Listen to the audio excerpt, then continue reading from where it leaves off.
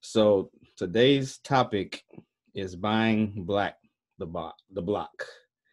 The importance of real estate investing and the importance of what we can do in our own communities. So I put together a presentation that I'm gonna share with you all.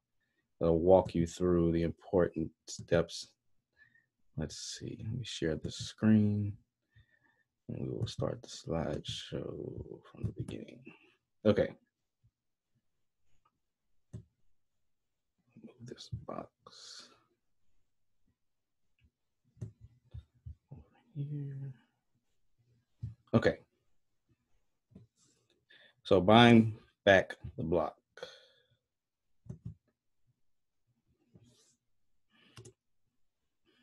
Okay, the vision and the key takeaways of this. Real estate is a tangible asset that will always be in demand. That means, when you're thinking about what you want to invest in, you want something that is actually physically there. When you can invest in other things like stocks, which are pieces of paper that represent a portion of a company. But if that company goes away, then the value of that stock goes away. Whereas with real estate, it's always going to have some value. Land is always going to have value. They're not making more land. And everyone must live somewhere, and someone has to own every single place someone lives. Another important thing you have to think about with real estate is it allows you to leverage the money that you've worked hard for. So when you have a job, even when you have a degree and you get a job, if you stop working, you stop producing money.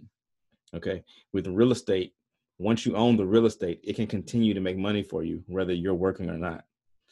And most people don't realize that real estate is literally the oldest business in the world. Even kingdoms were built on real estate. The king had the wealth because he owned all of the land, and he collected tariffs, which are taxes.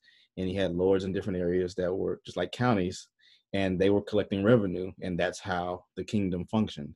So to this day, the city government, state government still uses that same model. Okay. So that's how we fund schools, we fund the police. Everything is funded through real estate and property taxes. Okay. So like I said, the reasons why you need to be active in real estate, someone owns every home or every building you pass. Every day when you're going to work, you probably pass hundreds of buildings. Somebody owns each and every one of those, and other people are tenants of those. Okay. So when you control real estate, you have a stake in that game. So what usually happens is in areas where we are not active in real estate, especially in our neighborhoods, it starts off with neglect, and then it evolves into gentrification because people from outside of the community come in and do what they want with the community. And we definitely need to take that power back. Okay. So this is the leverage part is what I was talking about earlier, where you make a decision once for real estate and it continues to pay you. Okay. So instead of submitting resume, going to a job, spending your time, your energy, and your knowledge, you can invest money that you've already made, and you use sound investing principles to generate cash flow. And you also get an increase in your net worth as the equity builds up in the property, which means as the property value goes up.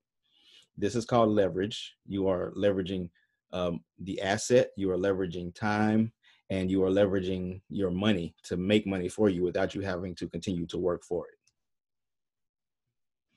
Okay, so like I said, that's the difference. This isn't a job where you must have to prove how much you know, or you don't have to do it all on your own either. That's the great thing about this. This is an industry where there's experts around you. There's people like myself that have been active in real estate for over a decade, and I'm here giving guidance and showing you how you can participate in the real estate game. Okay, so there are several ways to invest into and to participate in real estate and buy the block. Some of them are more passive routes than others, so we'll go through some of those. Okay, so a couple of these are very active ways to invest. The flipping houses is where you buy a house below market value that needs work, you renovate it, and then you sell it for a profit above what you spent. That's technically not buying the block. That's just trading real estate. So you're trading, and you're trading a lower end investment and fixing it up and then selling it, which is the other end of a trade, to make a profit. Okay. Wholesaling is the same thing. Wholesaling is when you find properties that need work And instead of you actually doing the rehab yourself, you get them under contract, and then you allow an investor to buy it from you. And so, you're not actually doing any work, but you make money. You don't actually own anything long term. So the second you stop flipping or wholesaling, you stop making money. Now, new construction, it can fit both parameters. Okay. If you're gonna be building new construction to sell, then that's an active way to be involved in buying the block. But it's short term as well, because you're gonna probably buy raw land. You're gonna hold it for a while. You're gonna develop it, build new construction on it, and then you sell, and then you have to repeat that process. So the only way that new construction can be an actual uh, process where you're buying the block is if you're actually going to build it and keep it as a rental property, which goes to the next 2 points. So owning residential real estate as passive income, owning commercial real estate, which is instead of leasing to an individual person, you're leasing to a business of any type, from retail to a restaurant to office space. It can even be like storage buildings. All of those things are commercial real estate, and those can be rental properties. And once again, that you see these things everywhere. So this is something that we all need to be participating in. Okay, house hacking is a passive form of real estate. And let me give you the difference. So active is the first three, where you're actually having to do something over and over and over in order to continue to generate revenue. Passive is the more leveraged side of real estate, where you're investing one time and it's paying you over and over and over. Okay. So house hacking is a term that's used in the real estate community for people that buy a multi-unit home. So that's like a duplex, a triplex, a fourplex, and you live in one unit, and then you rent out the rest of the units. So what that does is you get rental revenue from the other units that usually covers and exceeds your mortgage payment. So that makes profit for you.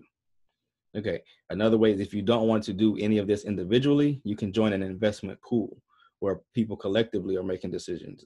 I don't suggest getting into a pool with a bunch of novice investors where there's no one with experience. I highly suggest you have somebody on the team that's got some real heavy experience in real estate, knows what not to do, knows how to look for the signs of what good investments are. And, I would say partner with that person, and you can build a group around them, and y'all can collectively invest. And that's passive because you're just putting money in and you're getting returns for that. Another way that you can be involved is to actually lend money to other investors. So this is a way for you to fuel buying back the block without actually being the person that owns the real estate. Owning real estate really isn't for everyone. There's nothing wrong with that, but you can still participate, and you can be the catalyst for redevelopment in the communities, for the acquisition of properties, just by being the lender on deals. So it could be short term, where you are lending someone money to rehab a house, and then once they finish the rehab, they can refinance and get enough from the bank to pay you off. They can sell the house and pay you off. And sometimes you can just give them a long-term loan where it's 20 or 30-year loan, and they're paying you consistently for the next 20 or 30 years until they pay the balance off that they paid you. I mean, they bought from you. And of course, the last one with buying back the block is home ownership. Now, your primary residence is not always going to be an investment where it's going to give you a positive return, because if the the true the true determination of something being an investment or not is if you make more money than it costs you. Okay. So when you own your primary residence, you have to think about every expense associated with that house, from insurance to taxes to maintenance, yard work, HOA fees, any repairs that you have to make on that home. If you add up all of those things, and then the value appreciation of that house for that year is higher than all of those expenses together, that has become a profitable investment. Now, there's nothing wrong with having a home as your primary residence that you do not, exceed that. That's just a preference. Some people like to rent, some people like to own. But that's one misnomer that we have a lot in our communities, because if simply owning a home was an investment, there would be no foreclosures. Okay. But yet every year there are tons of foreclosures from people that bought the wrong home or couldn't afford the home after a while, or lost a job, where had they been renting, they would not have a foreclosure on their credit. So there's a lot of There's a lot of positive and negatives that people really have to think about when it comes to your primary residence. But that is definitely a way to buy the block. If you are buying in an area that's gentrifying, it's highly likely that that primary residence will be an investment, because the property values go up a lot faster in the areas that are gentrifying, because the property values have been suppressed for a very long time. And once that revitalization starts, the demand for that market is very high. And as people compete to get in that new market, the property values go up. And every time somebody buys a new house and they offer a 5,000 above the last house or 10,000 above the last house that's sold, that goes directly to the amount of value your property has, because an appraisal is based on the three like kind sales, the three most recent sales of a house that's as close to yours as possible. So every time one of those sells, that keeps bringing the average up higher and higher, and that's what makes your primary residence truly an investment. Okay, so the importance of us being active in buying the block collectively without having to wait is that we have the power within our community to do these things. We don't have to wait for politicians. We don't have to wait for Mayor Turner here in Houston. We don't have to wait for Oprah. We don't have to be mad at LeBron James because he's not taking all his money and investing, because we collectively have trillions of dollars that circulate in our community. And if we pool what we have, we can collectively buy assets, buy houses, make investments in our communities, improve our communities, protect the existing residents in our communities, because if we own the real estate, we control the rents. So when these areas do start gentrifying and revitalizing, we are in control of the narrative, and we still get the benefit from all the value appreciation. Everything has a life cycle, including a neighborhood. Okay, so we need to bring our neighborhoods back to life. It's great and it's noble to say that we want to protect the existing residents, and we have to do that. But outside of that, we have to bring the higher incomes back to our communities. See, before the civil rights movement, before desegregation, everybody lived in these communities because we were confined to them. So the doctors, the lawyers, everybody, the business owners, the business owners who hired people that worked in the community before we needed affirmative action because we owned all of our own businesses. All of that was in that one neighborhood. And unfortunately now, a lot of us moved out of those neighborhoods when we felt like we no longer had those confines on us, right? So when you move to the suburbs and you move to other places and you leave no one but the low income people there, then that changes the whole demographic of the community. That changes who lives there. That changes what kind of businesses can be supported because the people there can't really afford them anymore. And then what happens is that narrative kind of turns into, well, let's protect them, let's leave them, let's look after them, and let's not do anything. But when we don't do anything, the grocery stores will never want to come back because no one over there has the income to support the grocery stores. The small businesses that start up there won't survive because the people there can't afford it. So we have to buy back the block. We have to attract the working professionals, the entrepreneurs back to the neighborhoods to increase the overall community aesthetic of the neighborhood, the actual community dollars that are generated within the community, and we have to start circulating them more. So owning is important. Revitalizing is important. Controlling the rents, attracting higher incomes, attracting businesses back, and it also gives us more political leverage, because when there's more income in that community, the politicians listen more. There's more tax dollars generated from that community. There's more money for us to put behind political campaigns. And one thing that we really don't participate in that we need to is, after we start rebuilding these communities and we create more entrepreneurs and we create more businesses that are successful and we have higher incomes in the communities, we need to do what everyone else does that we don't participate in all. That's lobbying. That means after the day an election happens, from the time that politician steps foot in their office the first day till they get voted out, there's a lobbyist talking to them every day. Those lobbyists push the agendas of certain groups. And that's how a lot of legislation gets on the books. Okay, a lot of legislation gets presented before the Senate and before Congress. It's the lobbyists asking for these things. So that's something that we have to do collectively. We buy back the block, we build the community, and then we start lobbying or send lobbyists to the state, to Washington, to the city, to the county, city council, everywhere. And we start pushing our initiatives. We start pushing what we want to see in the policing. We can't do that just by voting, unfortunately. And that's something that we have been kept in the dark about. Okay, so I'm not just lecturing, I'm actually doing these things. Okay, redevelopment, revitalization, small group investing, and crowdfunding. So this block is the block I bought in Fifth Ward, Houston, Texas, Liberty Road in 2013. This is what it looked like when I bought it. Okay, there was an abandoned grocery store, some houses that were very run down, an old hair salon, old barbecue restaurant that had been converted to a house actually, and it was full of drugs and prostitution.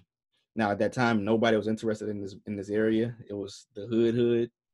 They were calling it the Bloody Nickel, but I saw the potential for it. I saw the location, I saw the proximity to downtown, and I was watching how redevelopment was happening in the city. And I saw redevelopment going counterclockwise around downtown. This was the last quadrant that had not been redeveloped. So I knew eventually gentrification was going to start in Fifth Ward. So I bought the property, owner financed it, didn't have to use a bank because the guy had inherited this whole block from his dad. So I was able to give him 10% of the agreed upon purchase price, which was $450,000. So I sold some of my rental properties. And mind you, I had been an investor for 10 years. I started investing in 2008. So I was about 8 years into investing at that point in time, five to 8 years in. So I was able to sell some of my rental properties, and I took that money, gave him 10% down, and now I own this whole block, and I'm making payments to him every month on the property. And it was what I did was I cleaned it up some. I got rid of the drug addicts and the prostitutes. I closed the grocery store down because they're just attracting the wrong type of traffic. And then I started doing parolee housing. So I did parolee housing on it for about 4 years. And what I was doing was the felons that couldn't get housing anywhere else, I was allowing them to rent a single room from me for $350 with all bills paid.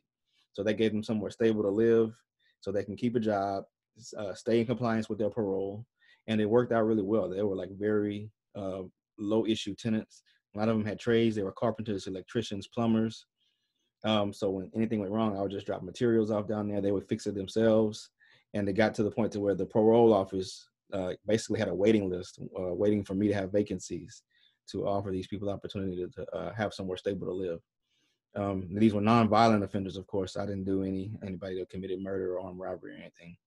But yeah, so I did that. And then in 2016, 2017, I decided that it was time to do something else with the property because the group that built City Center, Midway Development, announced that they had just bought 150 acres on the south end of Fifth Ward. And they were about to build another city center, another 150-acre mixed-use development, high-end hotels, restaurants, everything is going to be right there on the south end of Fifth Ward, right on Buffalo Bayou. So at that point, another builder started building houses in Fifth Ward, and he was building them deep in the neighborhood without even listing them, without even completing them. They were selling. And so for me, that was a sign, okay, this is gentrification starting for sure. And I couldn't figure out what he was selling them for because he didn't have them listed. But I pulled some county court records and looked at the liens, and I found out he was selling them for about $250,000. So this is deep in Fifth Ward where we're still saying it's the bloody nickel, and we're still saying, it's too high a crime, and, the school district isn't good yet, but the other communities are already starting to come in and quietly buy it up. So for me, it was like, okay, this is my opportunity to try to step in and kind of control the narrative, at least on the block that I own. So my goal was to build houses that would attract the young working professionals out of the suburbs, the ones that can afford a $270,000, $280,000 house, but they're buying in Katy, Sugar Land, or Humble, but they work downtown, right? And they're also going to miss that value appreciation wave when that neighborhood gentrifies because they're in the suburbs where the values are pretty stagnant. They may grow 3%, 5% a year at most, okay? So after about a year and a half, I was able to get my plan together. This is what I'm building.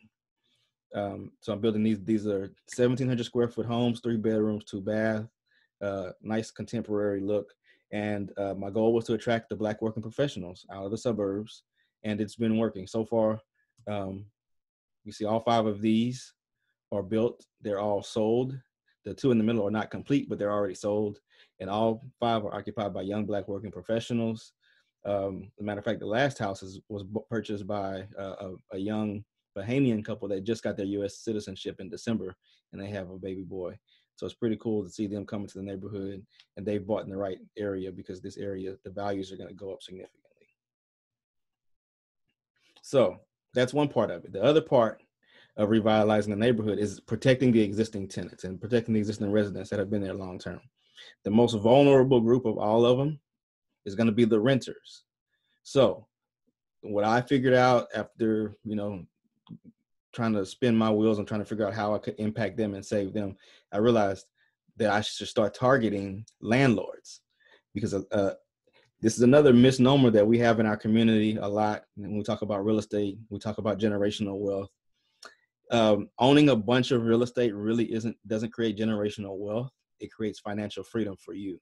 If you don't instill in your kids the importance of owning those assets and how to take care of them, a lot of the kids don't want anything to do with the properties, because they've been given a silver spoon. They're not used to working hard, and owning real estate is an active role that you have to play if you don't have the right property management in place.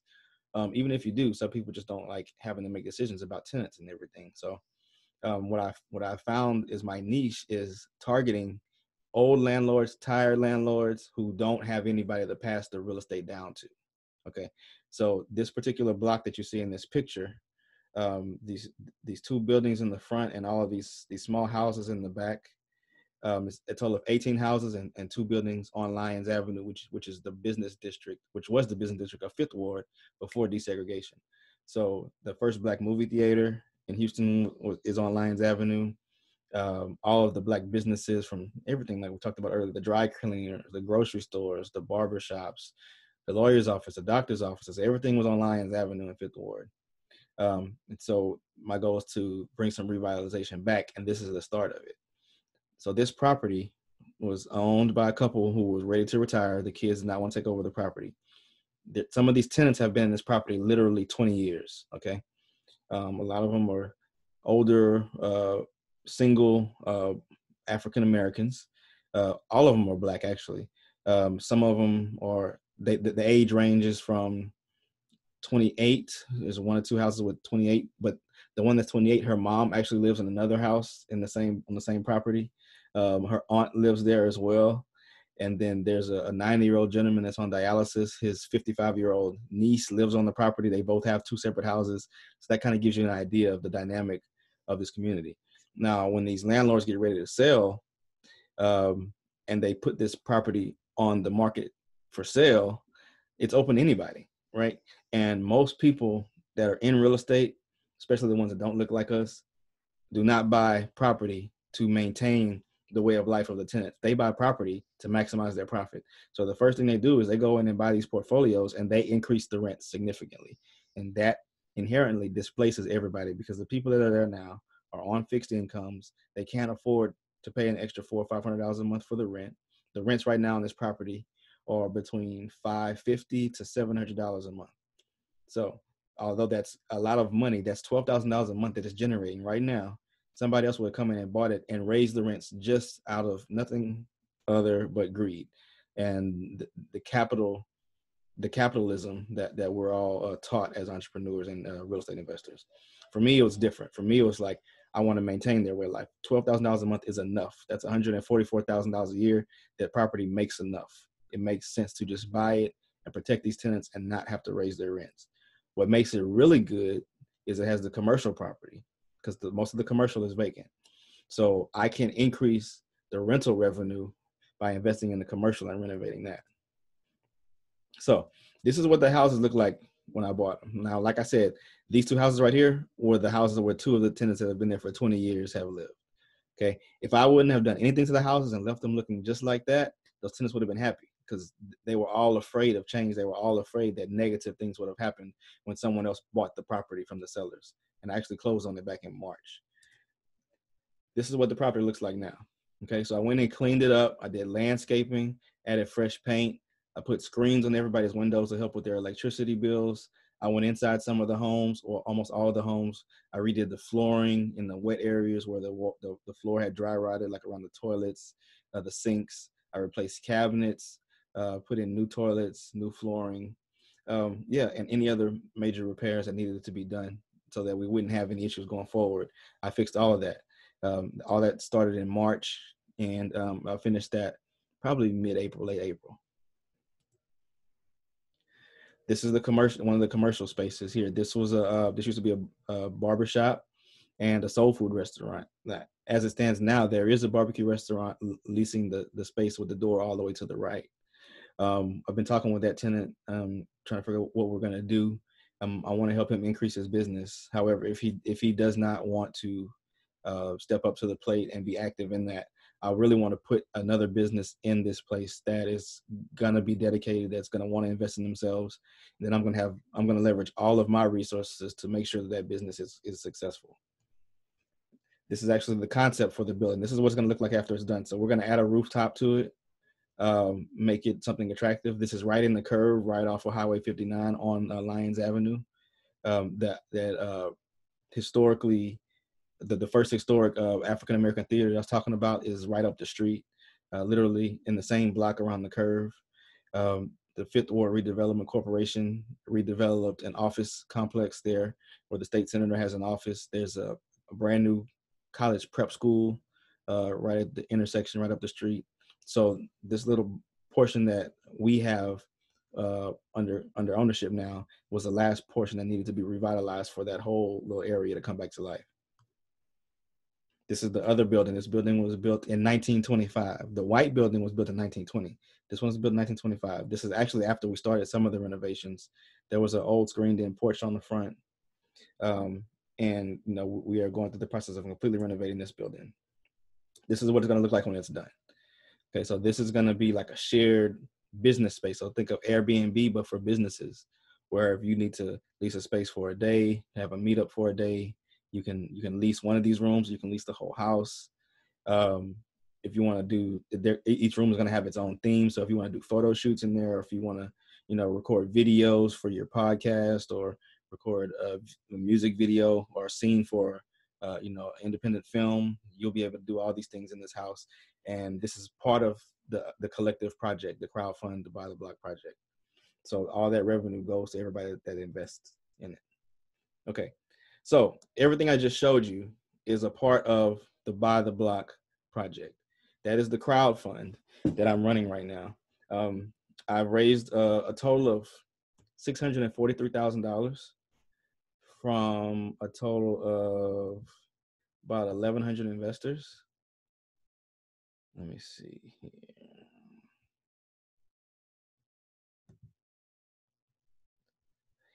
And let me see if I have any. I'll go to it. Let's see. Escape. So this is the platform. It's on buytheblock.com.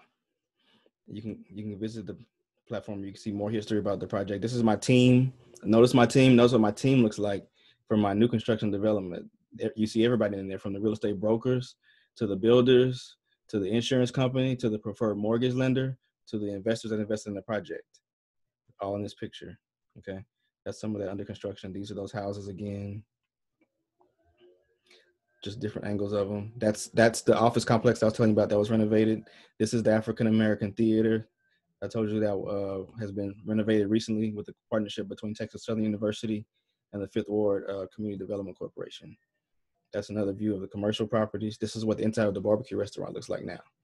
So all this is included in the crowd fund. This is a concept for the other space that's vacant. Okay. These are adjacent parcels of property that will be available for us to purchase. I'm actually in negotiations with this guy already to buy this property here. This one, the sellers aren't really interested in selling right now. So what I'm most likely going to do is lease this property and use it for parking for the other commercial stuff here to make sure that we have adequate parking. Okay, and this is one of the most important things about this project. This big red center is the new mixed-use development that's coming online, that's built by the same people that built City Center. These below are actual renderings of what's going to be there. Okay, it's going to be huge. Right now it's vacant land. See how close we are to downtown. This yellow circle is 0.75 miles from this mixed-use development called East River. This star is where the Buy the Block project is. So literally less than a mile from this big mixed-use development. If you know anything about any area that's close to big mixed-use developments, when gentrification starts, when those buildings are up, property values in this entire 1 mile radius will be extremely high. So that's another win for everybody that invests in the project. By you owning shares and you actually own a portion of this real estate in this project. As the property value goes up, your share value will be going up. Okay. Also, I didn't talk about this, but I'm taking the net revenue from the project. Okay. So the net rent after we pay all the bills. Okay. So after we pay all of the bills, and all the rents in the bank that's left, I'm taking 40% of that and I'm dividing it up. And anybody who buys shares in this project will get a check. You'll get a payment, a dividend paid out. So what it equates to is about 3% dividend on your investment. And so when you think about shares, if you own a share of Nike stock right now, you get a 1% dividend. So this is literally 3 times what you would get if you took the same amount of money and bought shares of Nike. Okay. But in this case, you're buying shares of actual real estate and you're actually contributing to us redeveloping, revitalizing, maintaining, and controlling our neighborhoods through buying back the block, literally, collectively. And so, that is what I'm doing in a nutshell. Hopefully that makes sense for you guys. And I will open it up for questions. Let me see. Okay. You may have to unmute yourself. If anybody has any questions, I can go to the chat and let's see.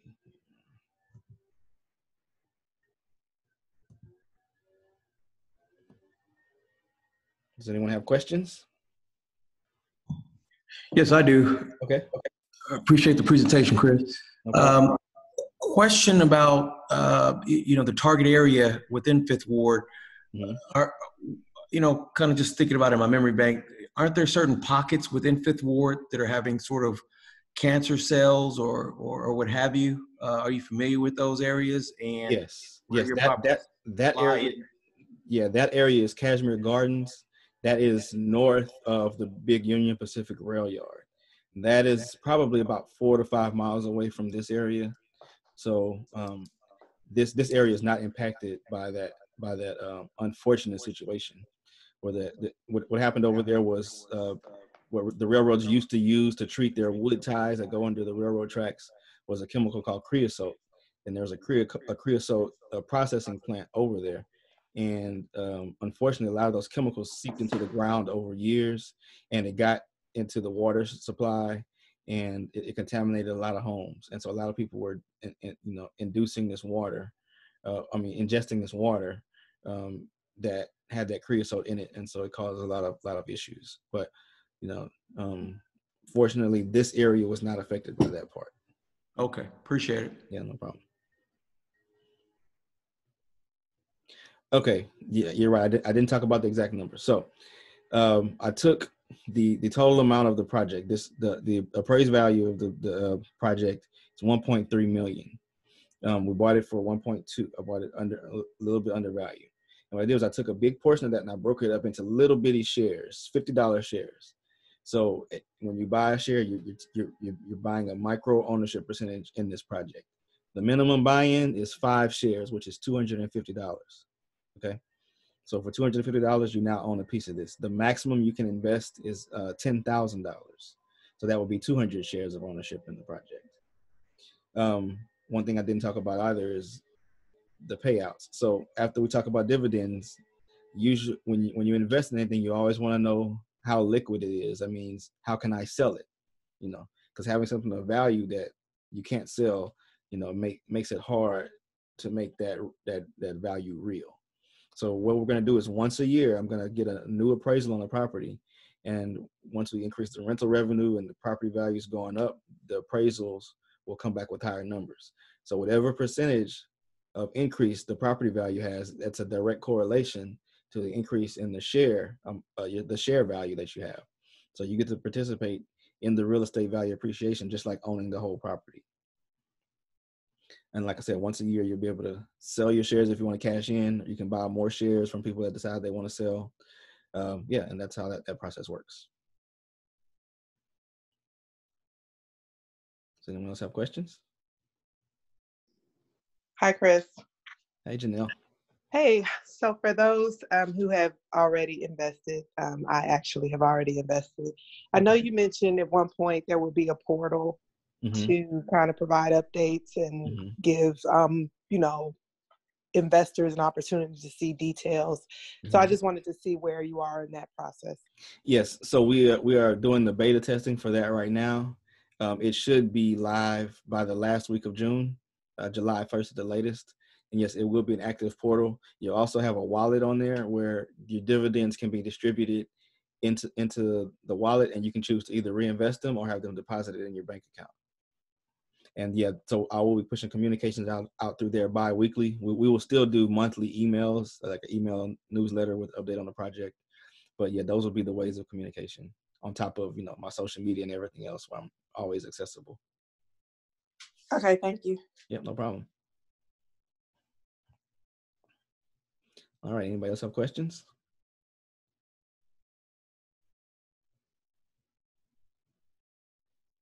Do you have an estimate of what that looks like? A trend analysis estimate of property value increase. Okay. So here's the thing on that. I could present it, but since this is SEC regulated, I don't want to. And here's the reason why.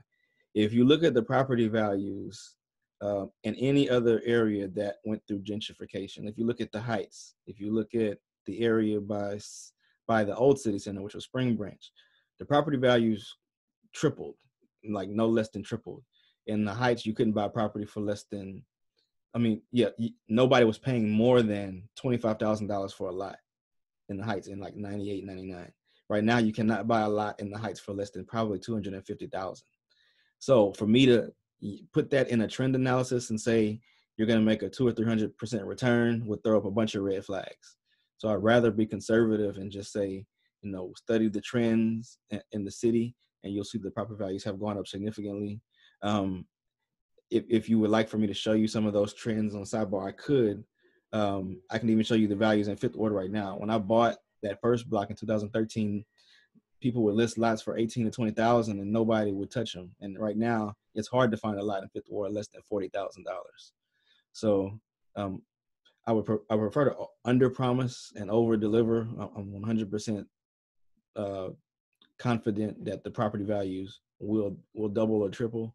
But I just haven't put that in writing because it's so sticky when you deal with the government and the SEC and promising such high returns. So it's not too late to invest. You have until the end of the month, until June 30th, to invest.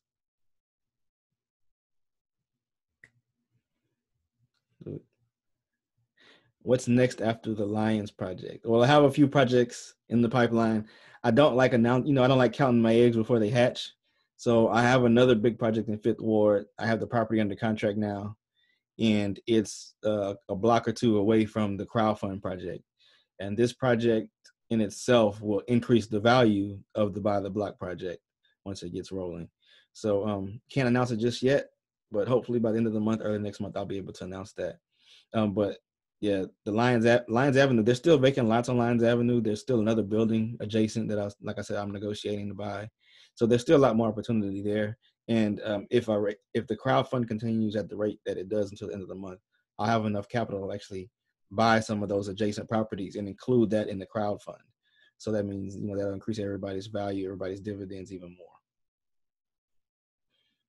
How much to invest? The minimum is $250. You can go to the website buytheblock.com and look for the Fifth Ward project, and you can read through the details. It'll give you all the different investment levels. They go from $250 up to $10,000. What happens to the investment if you do not meet your $1.3 million target by month's end? Oh, I do not have to reach the $1.3 million target. I already own the property. So what I did was I did a seller finance with this seller as well. So what we agreed to was for me to give them 50% at closing, and I closed in March. So I gave them $600,000. Some of that came from the people that already invested in the crowd fund. Some of it was my personal investment money, and then I had a private lender to bridge the gap so that I could close the entire project with the $600,000. The other half that's owed to the sellers is not due for 2 years. In between, there's no mortgage payments. So all of the revenue from the rent every month We get to reinvest in the property. We get to put on the side, and I get to use to pay out dividends. In 2 years, the property value, even now, I could easily go back and refinance the property and pay the other $600,000 off. Just go to a bank because I'm only asking for 50%, and it's bringing in $12,000 a month in revenue. So in 2 years, I will be able to refinance, pay off the other half, and then then the sellers will be completely out of the picture.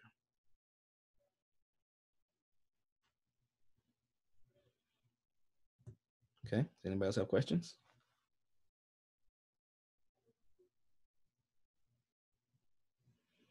All right. Well, if not, I put the link to the crowdfund in the chat over there, but you can go to buytheblock.com. It's really easy. If you just have more interest in learning about real estate and trying to figure out if you want to get into real estate, you can go to learnfromchris.com and have several resources on there that you can use. You can learn about all the different ways to invest. I'll put this in the box.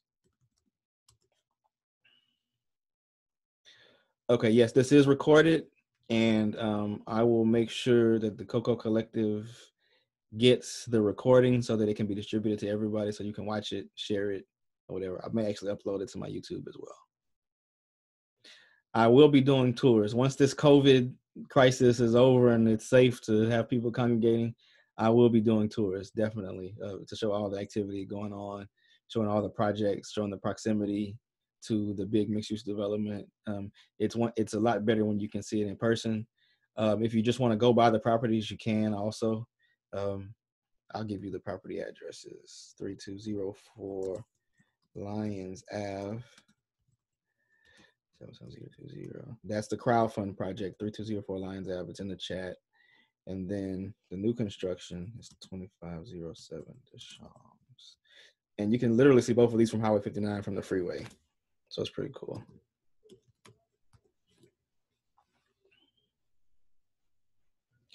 Oh, yeah, if you don't live in Texas, you have to Google map or just take a trip down here to see them, That's the only options I really have. I mean, if you come down one-on-one, I mean, you can still look at the properties. But yeah, I don't have any other ways to do it just quite yet. There are tons of realtors here. How can you work with them? I think the most important thing for realtors to do is to bring buyers. I mean, that's what I need the most to continue the narrative, to continue to show proof that we can rebuild our own communities, that we can make them thrive again, and that we can have interest and create our own value appreciation. That's another thing that's a stigma that values are stagnant, or that values go down when Black people move in. The only way values go down is when people stop buying at higher prices, period. So if you're talking about a predominantly white neighborhood and a few Black people move in, when they say the values go down, they just mean that more white people don't want to move to that neighborhood. So no one else is offering more than asking price for houses. Okay. But if we have our own neighborhoods, and every time somebody comes in, there's high demand for that neighborhood, and somebody's paying $2,000, $3,000, $4,000 more for the next house, that's how you trend the values up. And as long as we start doing that in our own communities, we no longer have to worry about that stigma of values being depreciated in Black communities. It's a false narrative, and it can be controlled by us continuing to buy. So we need realtors sending their clients to these neighborhoods to continue to buy.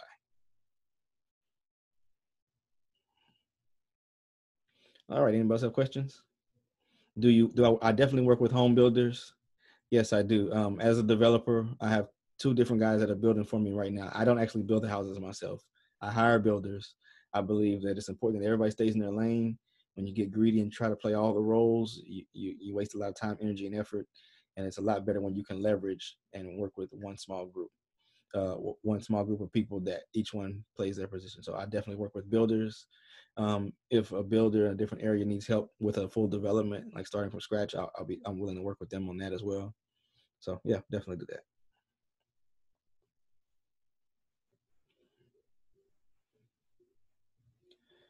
Am I looking here? Okay, 2 questions at the same time. Outside of Fifth Ward, there's tons of opportunity. I'm open to looking at other opportunities. There's other areas of the city like Acres Homes, like Sunnyside, parts of Third Ward, that are prime for redevelopment, that are historically Black as well. I'm just focused on Fifth Ward because of the upside potential. Like, never again will there be a new 150-acre mixed-use development on Buffalo Bayou right next to downtown be built in Houston. So this is the prime market to be in. This is where it's a no-brainer. Values will definitely appreciate a significant amount over the next few years, and there's still a lot of opportunity over here. So that's why I'm focused on that neighborhood.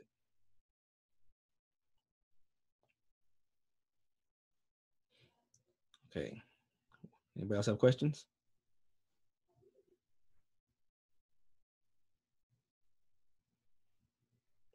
Can I drop my info? Okay. Yeah. So let's see. My social media is Instagram is my main platform that you can follow me on. It's investor. If you want to email me, you can email me at chris@learnfromchris.com. Thanks, Keisha. Appreciate it. Are you familiar with any successful crowdfunding efforts headed by other African Americans? Actually, there's very few. Jay Morrison had the Tulsa Real Estate Fund where he just closed the opportunity to invest with. I know of a few others that have been talking about doing crowd funds. I haven't actually seen any big projects come online yet. So I kind of feel like, I'm kind of like a pioneer or a guinea pig, one of the two, trying to get it done. But it's working very well. And I'm hoping that people that have been thinking about it and watching what I'm doing actually take the step to actually launch their funds, because I can't do it all on my own. Every city had a Black Wall Street, even though they don't talk about that. Every city had a Black business district. So, we need to be bringing all those areas back to life, all of those historically Black neighborhoods. And crowdfunding is a way to do that. Anybody else have questions?